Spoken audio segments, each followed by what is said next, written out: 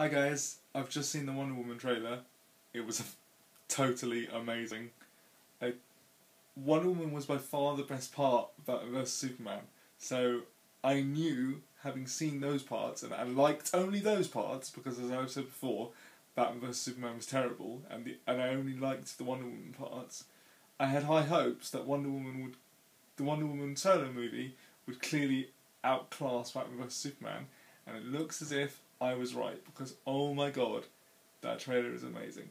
There's so much to love about it. The action scenes look great. It reminds me a lot aesthetically of Captain America First Avenger, which was also an unorthodox kind of period piece of a superhero movie.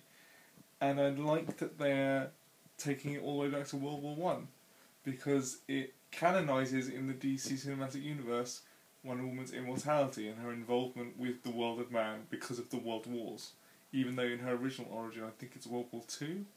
But anyway, that's not a problem. There's no problem at all. That trailer is amazing, and that's all I'll really say for now because there's not much more to say. If you haven't seen it, it's the Wonder Woman Comic Con trailer. Go check it out now. I'm sure you can find it on YouTube. It's awesome. Okay, bye.